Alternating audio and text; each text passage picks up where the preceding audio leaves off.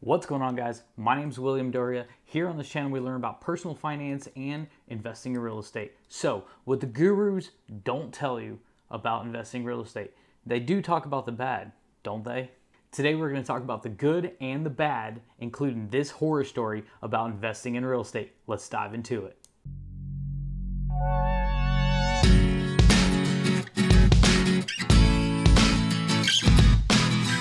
So I first found this property on Zillow. Here it is here. Okay, and I found this property on the MLS, which is the multiple listing service, and it had a really low starting bid. It was starting at just $60,000. It's a 4-bedroom house, and I went to go look at it in person, and I walked through. It looked really good. It had a couple repairs, a couple little cracks in the ceiling. You know, it looks like somebody was in the attic and stepped off of one of the rafters. You know, so I didn't see a whole lot of indication of foundation issues, something like that. But here's the kicker: no inspections are allowed. I said that. No inspections are allowed. You are literally bidding based off of your personal knowledge with no inspection allowed at all. So, like I said, I walked through. It looked pretty good. And a couple days later, I went to go ahead and bid on the auction site. Now, I should have seen it coming. With an auction starting price of just $60,000, basically my first initial reaction was, holy, that is cheap. But they had to start it low to generate some interest, because if I would have listened a little harder, I probably would have heard a gunshot in the background telling me that this was a bad neighborhood to start with. However, I did look at my numbers. The numbers made sense.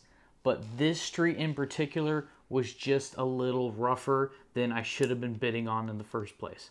And this property was going to cost me a ton of money in future repairs. So I started bidding on auction. 60,000, 61, 62, 65, 70, 75, 80, 85, 86, 87, 88 I wanted it. That was my last bid. And of course I won it for the absolute most I was willing to pay. Go figure, right? So I went in and I went through with my contractor. We got all the repairs that we deemed necessary done. We checked the water heater, make sure the water heater worked, and we walked the property from basically every inch, make sure that everything was functioning. And went to my property manager and said, "Hey, I got this property. Looks like it'll rent for $12.50. Here are my comps in the area." And yeah, my comps were in that area, except for that street in particular was not going to be renting for $12.50 a month. No, that one was more like $10.50 a month. Now, as a new investor, I didn't know this because, well, guess what? I got into this and I said, "Hey, I'm going to read books and I'm going to learn as I go." And really, that's what I was doing. This was one of my first properties that I bought, and well, I learned, that just because I ran comps, I need to talk to the professionals that are in my pocket. Basically, go to your property manager and sit down and say, "Look, I'm about to pull the trigger on this deal, and I'm thinking about using you guys anyways to manage my property. What do you think it'll be renting for?" And they'll tell you. They'll actually pull up your street, your bedroom count, your bathroom count, and they'll tell you exactly what they think, in their professional opinion, what it'll be renting for from the first place. I should have just did that. I didn't. I looked at my comps. I said, the comps know better. And, well, I got $200 less per month than I should have been. Okay, so the tenant's in there. It's about 6 months later. I'm going to show you a before picture so you know that I didn't buy a property with horrendous issues to begin with. So here we go. This is a picture of the floor that you're about to see get absolutely destroyed by water underneath. This picture right here is the floor 6 months later. Not even kidding, guys. That is probably 5-6 inches straight up off the ground. What had happened was there had actually been a leak, a very small leak that has developed underneath the foundation. Now, this was a pier and beam. If you don't know what a pier and beam foundation is, I'll do a link to the end of the video of a pier and beam foundation video to show the difference between a slab and a pier and beam. So this was a pier and beam, so there was a space underneath, and it had been dripping, dripping water. And there was so much moisture that had built underneath the floors that it literally, because these are real hardwood floors, it literally had soaked into the hardwood floors, and the hardwood, because they're real wood, they wanted to expand. Well, there's nowhere to expand anymore. They're already up against the wall, so they can go nowhere except for up. Okay, and here's another picture of just a different angle of it to show you how incredibly bad it is and what an awful trip hazard. This is right when you walk in the front door. Like, it goes into the living room, and then you have to step over this every time to get into the rest of the house. This is the hallway. It's running all the way down the hallway. I don't know, about 20, 25 feet.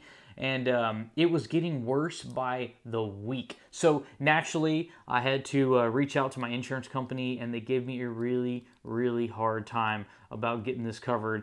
And I said, you know what? This is a rental property. I've got to get this taken care of regardless. It has to be done. So I went ahead and started on the repairs to begin with. Here's a picture right here, and these are the real hardwoods. This is a picture of us actually in the process of tearing it all out. And you can see underneath that that was the foundation, basically, of the house, was that wood you see underneath. And that had to stay there. Unfortunately, we couldn't lay our vinyl floors on top of that. I did not know that. So we actually had to, here's a picture here of the middle of the install. So we actually had to lay that brand new wood. It's about 1/2 inch thick along the entire bottom floor of the entire house. And then we had to put this stuff, it's felt paper here, and then we can put the vinyl flooring on top of that. This process was so much longer than I anticipated and incredibly more expensive than I had figured. So this just goes to show you guys why inspections are so vitally important. And I'm not here to scare you guys. Guys, rental property investing is like no other business you can possibly be in, if you call it a business at all. Some gurus like to call it passive income, sitting on the beach. It can be once you get to a certain point, guys. It really can. But they don't talk about, you know, the bad, the good and the bad about real estate investing. And I'm here to just kind of say, hey, you know, this stuff can happen. Let me share my experience with you and just stuff to look for. Basically, what I could have done is this, is when I was looking at that property, I already knew it was a pier and beam. I could have at least stuck my head underneath with a flashlight, and I could have looked for moist areas underneath. So that is more of a point to this video, is when you're looking at these properties, obviously get them inspected. However, if you're not allowed to inspect the properties and you feel confident and comfortable with doing this, at least possibly bring a contractor by, let him do some bids for you, and stick your head underneath there and see if there's any active leaks. Because guys, this cost me $11,000. I was able to get insurance to cover a lot of it, but I wasn't sure that they would cover it, and they gave me a really, really hard time in doing so. Okay, so this picture right here, this is the after. Now, the other tenant, you know, the current tenant still lives there, or the last tenant, I should say, still lives there, so that's his stuff. But right there where that table was, that's where that guitar was against the wall, so you can see how flat it is now. And being that real hardwoods aren't in there anymore, and we have vinyl, vinyl cannot soak up the water and will not expand. They're basically life-proof. I did another video on flooring. I'll actually link that video at the end as well. So you have the difference between slab, pier, and beam foundation at the end, and then the difference, or what I recommend as far as rental floorings go. Guys, let me know what you think about the video. Like, comment, subscribe. Make sure you hit the notification bell so you're notified on all my new videos coming up. I like to make videos weekly. And until next time, thanks for hanging out, guys.